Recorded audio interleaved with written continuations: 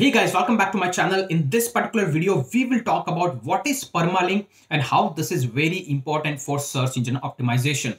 The next important part, we will also discuss about what should be the structure of your permalink so that the Google crawler, whenever it will visit your website, can read that particular thing and can understand what your content all about and what happen if you will change your permalink.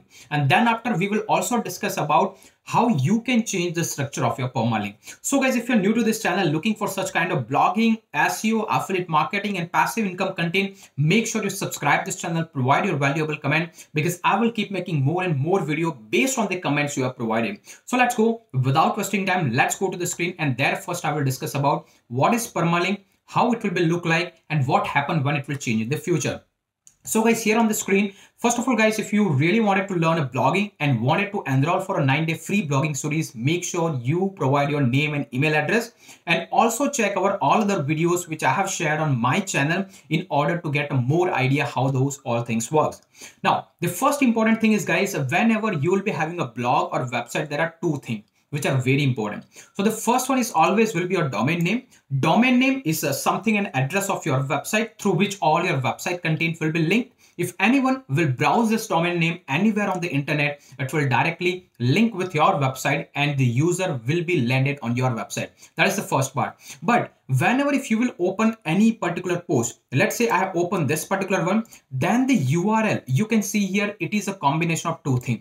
So one is your domain name and the second one, which we call the slug. You can see here is slug. Slug, what is slug? How to change a slug? I will explain you. But understand, this is a combination of two things. One is your domain name, which is your permanent structure. And the second one, which is your slug, which is changeable based on the content. So the combination of your domain name along with the slug, that is known as a permalink, or in other word, I should say this is a permanent link which has been connected with this particular content.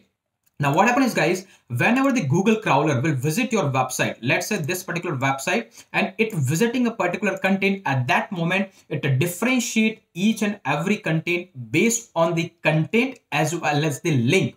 If it will found like this particular post has a different URL, this has different URL, this has different URL, then the crawler understand like this post is different than the first one. So that is the importance of permalink. And if in future, let's imagine you have created this post with this particular URL, now you have created a backlink, let's say this backlink, that backlink, that backlink. Now you have gained some authority for that particular post. But now in the future, if you will change the URL, or I should say the permalink of that website with a new one, now in the future, if somebody else will come to this particular post and try to click that link, in that case guys, there will be no page exist. Why? Because you have changed the URL. So all the content of that website has been moved to the new URL.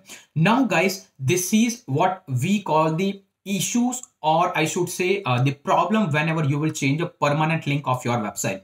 And this happens most of the times whenever the people are using a structure which is having a date and time and month and year kind of that thing inside their structure. So the neat and clean structure should be having only two parts. So the one is your domain name, which will be default, and the second one should be your post title, some keyword or something which is actually related with the content. That's all. You don't have to include a date. You don't have to include a month or time, anything. You don't have to include anything. Now, in order to check how exactly you can have this kind of structure. Okay. So for that, what you have to do is guys, you have to go to your WordPress backend, which is your WordPress admin board. Inside of that, there will be a section called setting, and inside the setting, you will be having a permalink. Simply click to permalink.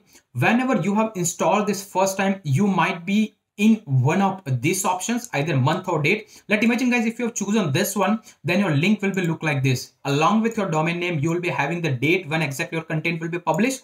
Then after sample post, which is ideally your title name. But this is look ugly. This is no, you don't have to use it. Which structure you have to use it is the custom structure. In that case guys, what happen is you will be having your domain name, and this will be the area which we call the slug, which is editable. Okay, so you always have to use this structure if your website is in the WordPress. But if your website is in the Blogger, obviously you have no other option than using date and time format. that come by default inside the blogger, and there is no option to remove that thing. Even I try to remove it, but the problem is if you will remove it using certain codes, now whenever you will try to index that inside the search console, that will throw an error. So there is no way to remove this date and time option inside the blogger. So always, if your website is in WordPress, make sure you use this structure only. There you must have only post name .html. If you're not sure how to use it, guys, simply type it here / and then after, guys, there you can see postname.html. Just use it. Even you can use without HTML, that's your choice. I'm always using .html. Simply come here and click save changes. Now as you provide save changes, and now what happens is, guys, whenever if you will go to any post, whenever you are writing any post, whatever things you are doing at that moment, guys, what happens is, let's say I'm clicking here add a new post. Once I will click to add a new post, this post will open, and now best SEO tips. Let's imagine this is my title. At that moment, what happens is WordPress will automatically display one permalink for this particular content. And that permalink you can see here just below this, it will come automatically. Now what happens is, guys, HTML, this is the thing structure we have chosen there. Then after, this is the area which actually it is taking a post name. Why? Because we have chosen percentage post name, right? So it will take automatically. But this is a slug area which you can change yourself. So if you wanted to have this only best SEO, just remove the other section. Now your URL will be look like this. There you can see, guys, this is how the URL will look like. So this is the area from which you can change your permalink, and you must have to change one time or set structure of your website inside the setting and permalink area. Once you have set up there, then after, the option which you can see here will be look like this, bloggingverse.com. If you have chosen a structure over there with a date and time, it will automatically show date and time. Then after, there will be a slug area. So that option you don't have to choose it.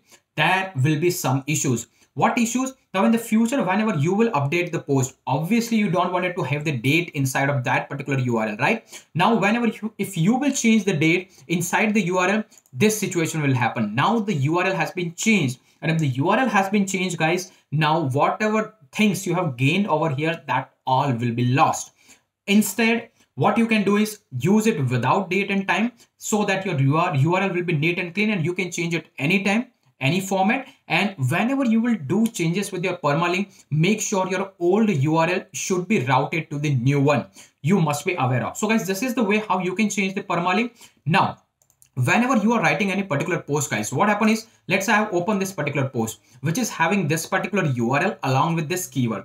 Now, if you will scroll down, guys, at the bottom, if you are using any plugin such as Yoast SEO or Rank Math SEO, at that moment, you can see how it will look like when it will be visible in the search engine. So this is the title which you are actually providing over here, and this is the URL which you can see here. So make sure the length of your permalink should be less than 50 to 60 character. Otherwise, what happens is, let's take an example. There are a couple of posts which are ranking in the search engine.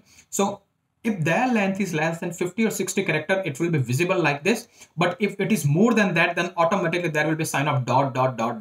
which I've seen multiple people are using a total statement over there, right? You don't have to use complete statement. You just have to use 1 or 2 words in order to make sure your targeted keyword is there and the length of the permalink should be there. Otherwise, it will not be visible to user, and user will get confused. Even this is a negative impact to your website. The title could be a little bit more. There you can see, guys, even the search engine general itself is having ... That is okay, but make sure your permalink should be within that 50 to 60 character. And from this particular section, you can see whether your permalink will be directly visible to user or not. If not, then there will be ...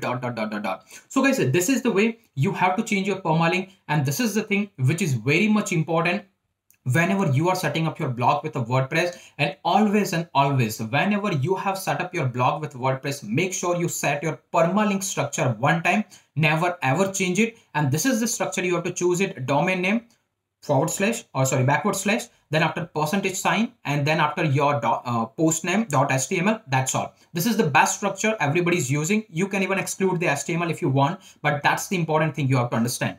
Now, guys, if you have some issues, existing issues, like you are already containing date and time and everything, now what happens is, guys, now you have to use a plugin called redirection. So what is the use of that plugin? How exactly use it?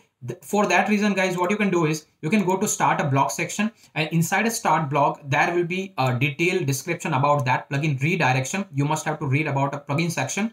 And there I have explained how using a redirection plugin. You can see here, this is the plugin. This is a broken link. and there will be another plugin, redirection. So use this plugin to route your old URL with a new one using a 301 redirect, so that if somebody will click to your old URL, even in that case, that user will be routed to the new one and you will not lose any SEO. So I hope guys you got a good idea of what is permalink, how this is important for search engine optimization, how you can change it, what should be the exact structure of this, so that in future you won't face any sort of issue. I hope guys this video has added some value to your learning. If this is so, make sure you subscribe, provide the next comment, what exactly or what should be the next video, so that I will make accordingly and you will get value out of it. I hope guys you enjoy this. If this is so, stay tuned for the coming or future lessons. That's all for today. See you in the coming videos.